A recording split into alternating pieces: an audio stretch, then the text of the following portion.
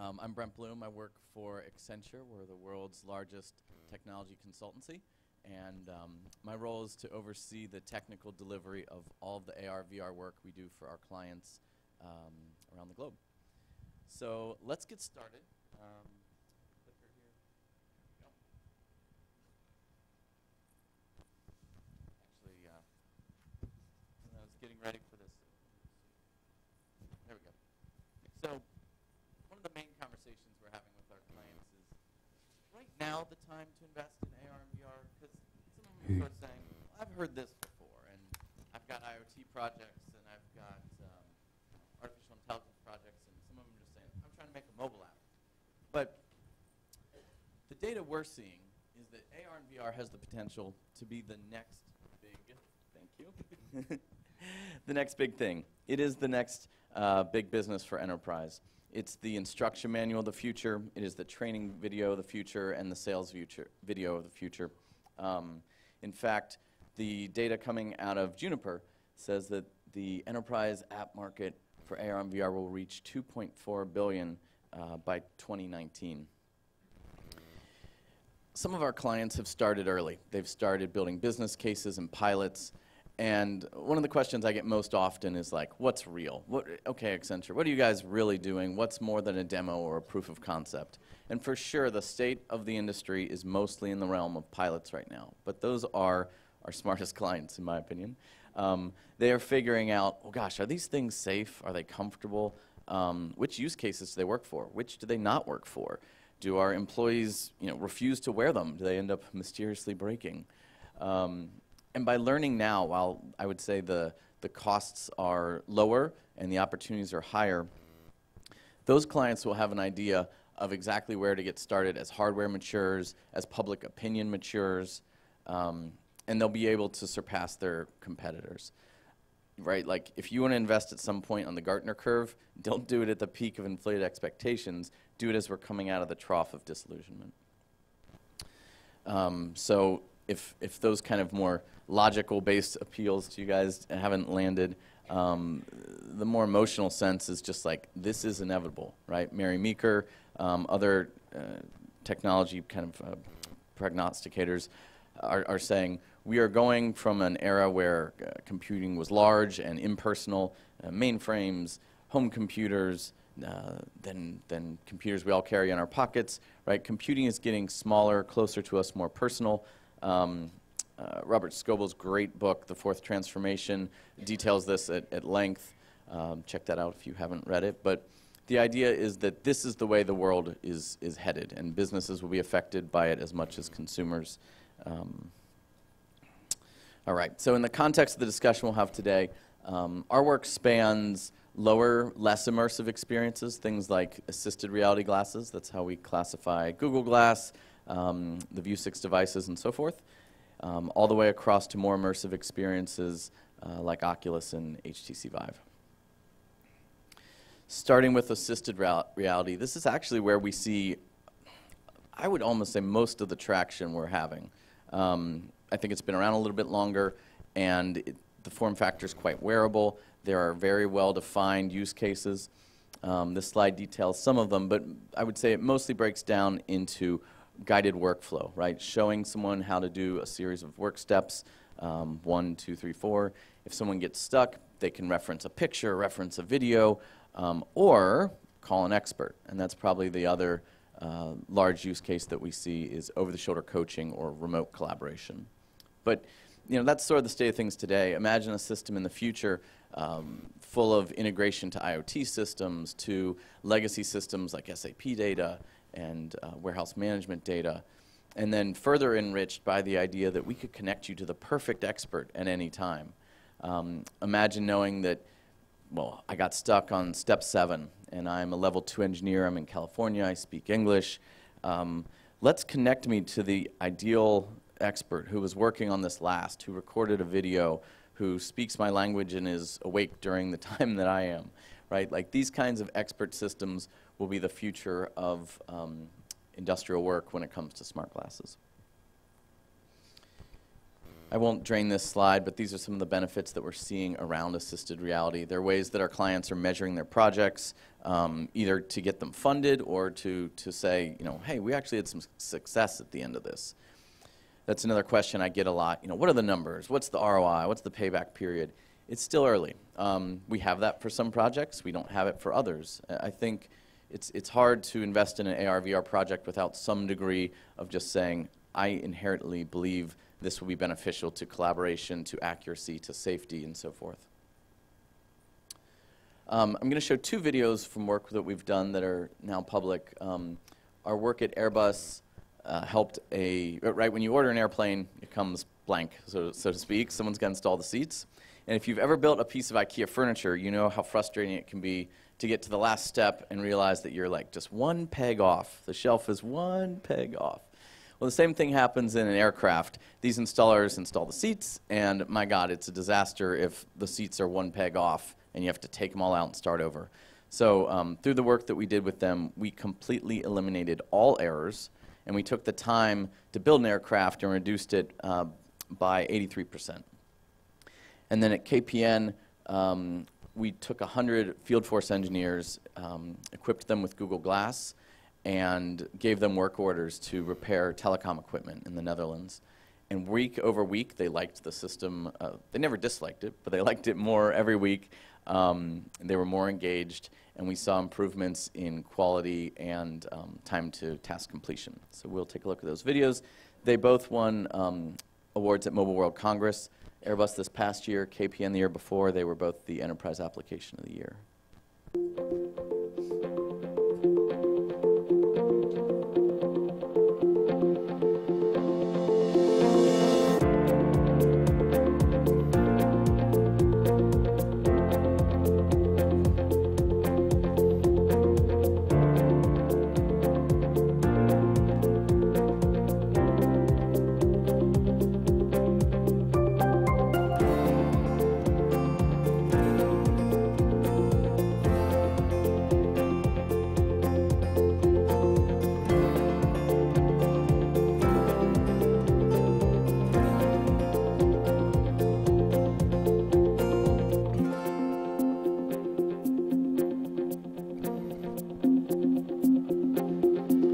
That laser pointer that he's working with is actually Bluetooth enabled, so the system knows and can actually confirm that he's doing the work properly. It's not just a suggestion to him, it's a verification.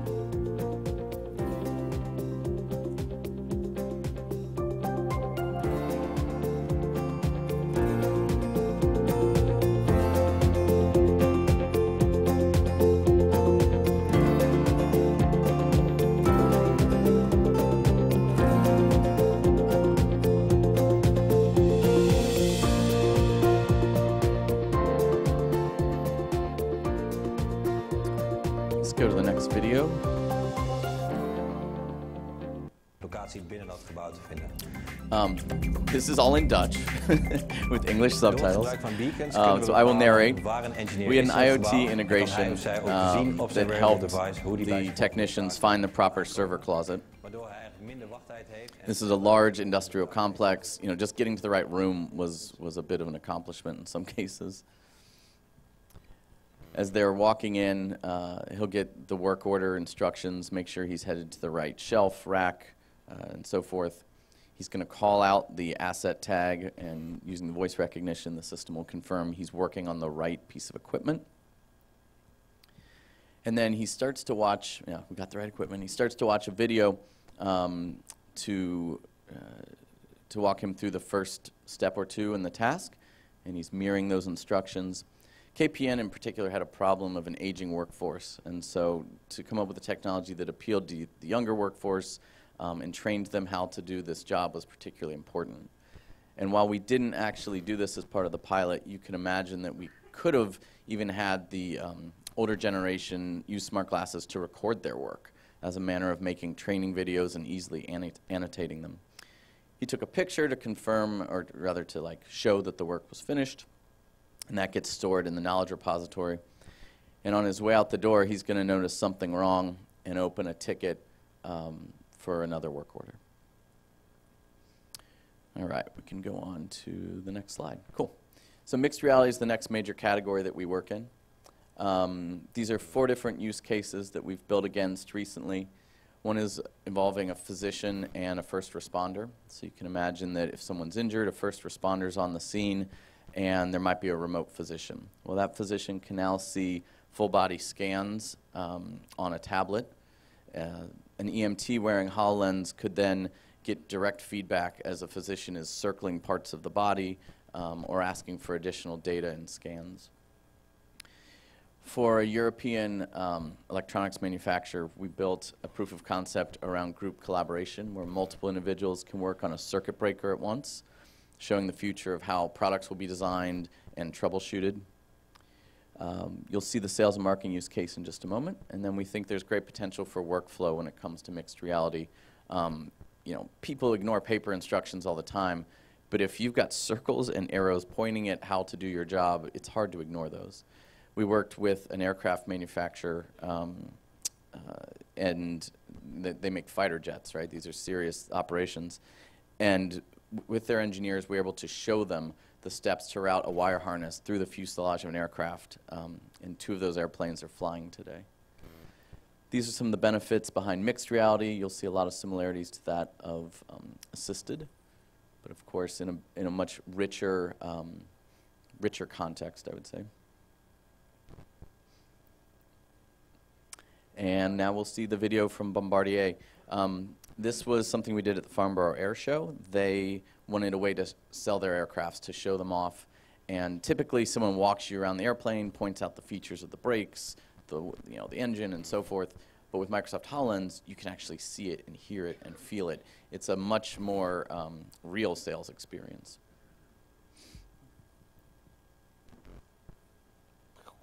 Oh, help me out.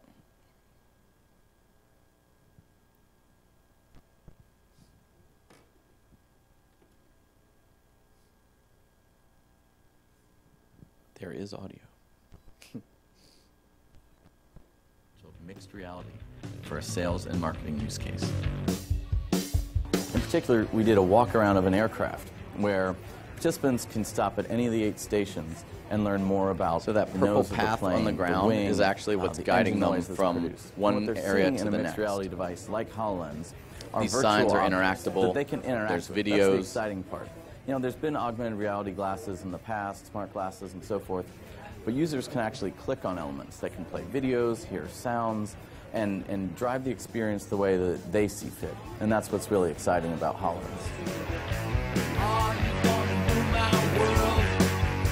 Beyond sales and marketing, there's a number of great... All right.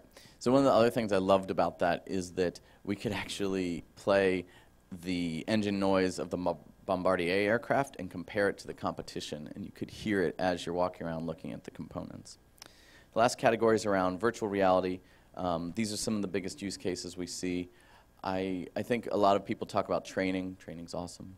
But I'm particularly excited also about having kind of like the virtual boardroom. I think virtual commerce is something that maybe not enough people are talking about, and at least my opinion is that in the next 3 years, we'll see the first major retailer open a VR section of their e-commerce store. Benefits of virtual reality. Again, I think a lot of it comes down to doing the right tasks and doing them sooner, doing them better. I love the use cases around capital planning. You know, anything that needs to be built can first be built in a virtual scenario and tested rather than constructed in real life. These are some projects we've worked on recently. This was a cell tower climb that we filmed for a cell tower company. And we did it for the purposes of training, but the really awesome thing that came out afterwards is that it had just as much power as a recruiting tool. They were hiring individuals who would start to climb the tower and realize that they don't like this job and it's scary. And it turns out that showing them this experience in 360 was a great way to weed out people who would eventually end up quitting. At Mobile World Congress, we debuted our concepts around virtual commerce. The idea that someone could start a shopping experience on their smartphone, selecting patterns and materials, collaborating with a spouse or a designer, and then put on the virtual reality glasses, right? Flip into Google Daydream, and actually see the house that they've designed and make a change, right? You can see in the example, different colors have different costs associated with it. You've got the running tally of your purchases, and then when you're finished, you can check out. I think it's an incredible way to look at the future of home design and a variety of other fields, because now you've got, you know, the designer, yourself, the rest of your family, all seeing and experiencing the same thing. We're not talking about the concept of a redesigned home. We're walking through a redesigned home. I think with that, you can do a great bit around analytics. No one's measuring what's happening in these virtual worlds. It's an area that we're experimenting with quite a bit. I think measuring is hugely important. And my last video, I'm just about on schedule, is around some of the VR work we're doing in industry to train for hazardous scenarios. This is a meltdown in a nuclear plant, or at least a simulation of one. I always say that VR is great for things that are rare, people, experiences, machines that are limited and hard to access. Hopefully you don't experience a nuclear meltdown too often, but with this video you can train for it.